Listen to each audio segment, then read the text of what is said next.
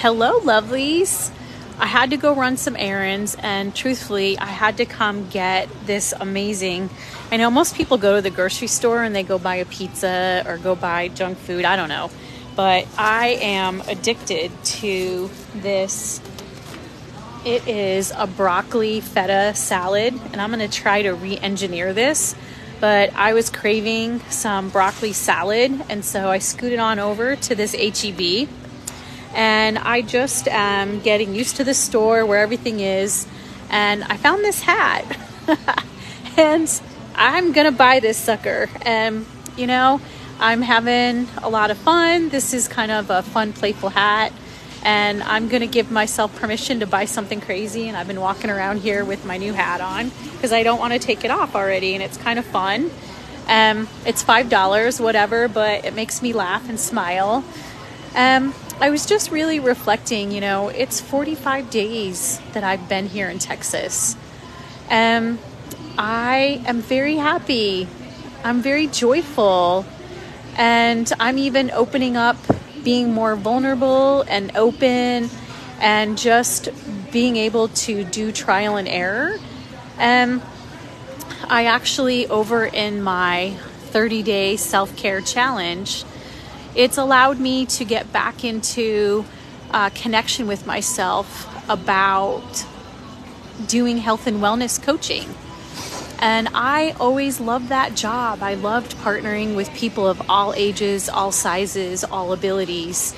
And I just love for them to restore a connection to movement or passion and not be embarrassed about gaining weight or having a health condition or whatever they're walking through in life, a divorce. I mean, it all comes out in our life when we're not taking care of ourselves. When we have stress, we go back in and we don't take care of ourselves. I really have missed that connection with myself. Washington State, I was, just with COVID, I was downsized in the fitness industry.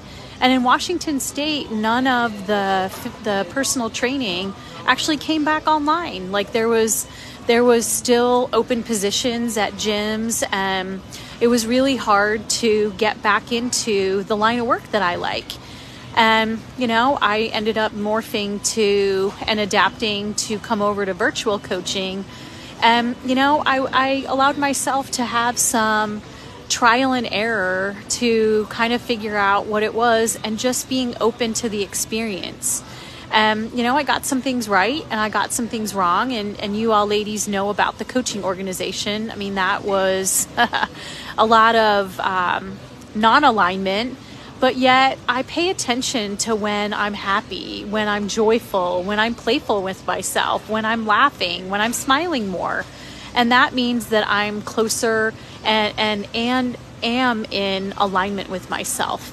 So do you give yourself that permission to be crazy and just walk to your own drum and do your own thing? And, would you wear a hat? You don't even have to wear a hat like this, but do you really know deep down in your personhood, womanhood, at the center, the epicenter of you, do you really know what that is and what it feels like? And it is so exhilarating to get to a place of, I don't care.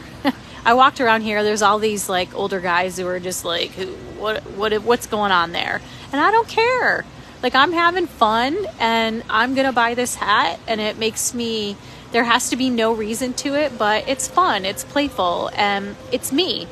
And I think that getting to this place at 56 of marching to my own beat and drumming my own drum and not being embarrassed, not worrying about the judgmental looks or words that anybody says, and not taking things personally. As a coach out here, we get a lot of flack, there are like DMs that, I wouldn't share with any of you.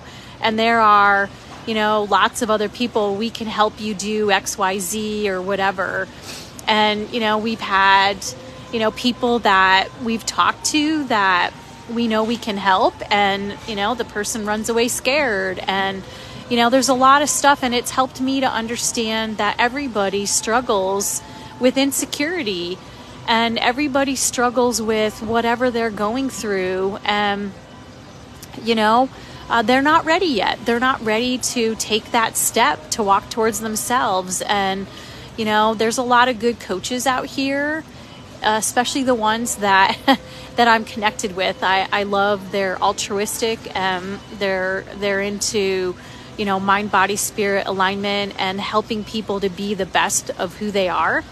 And they don't want to do it with the marketing, mechanism or being the big influencer and, all of that. We're just people like myself. We hang out and we just try to do good out there and help people. And, that's been the coolest part is being able to do that and getting back in alignment with myself. So a little tangent is just, do you allow yourself to just go have fun and go play and do trial and error and try this thing and try that thing, and don't have any judgment or expectation about it? Just go do it and see, go out and, hey, I tried this thing and it was super fun, but I don't really want to do it. For me, that's a lot of stuff. Like, I think quilting is beautiful and fun. And I've been to like little small classes and stuff, but I don't want to buy a sewing machine. I don't want to go invest in all of that stuff. I have fun when I go to a class, but that's it. I've tried, I do like knitting.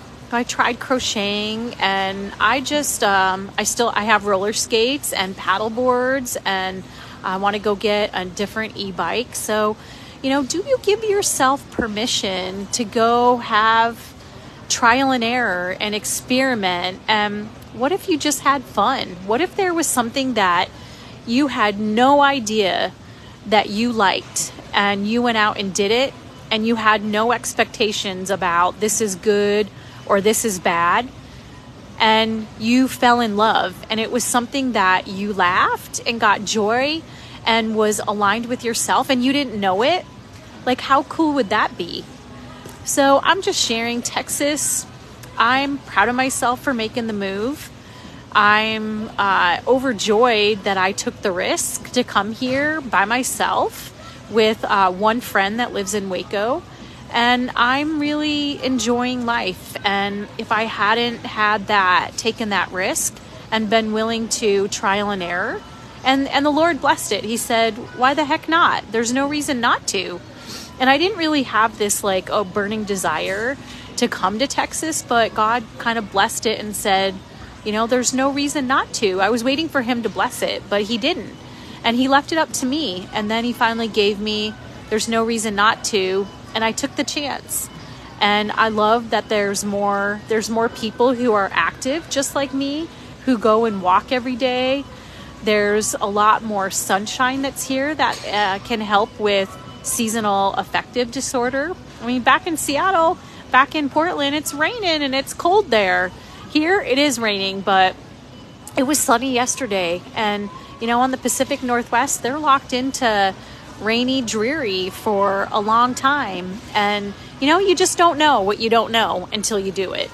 So, yay Texas, yay having fun, yay for more joy, yay for more happiness, yay for more experimenting, yay for more learning about myself.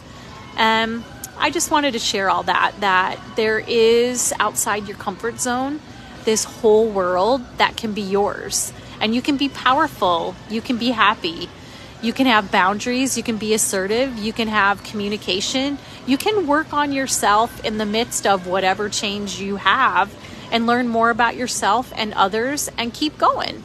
So I just wanted to say, isn't this a crazy hat? Maybe a few of you need to go buy a hat like that so we can have a squad. Like, wouldn't that be cool to have a whole squad of walkers go out with their crazy Christmas hats? So anyway, I hope you have a really great day, ladies, and I will talk to you soon. Talk to you a little later this afternoon. Take care.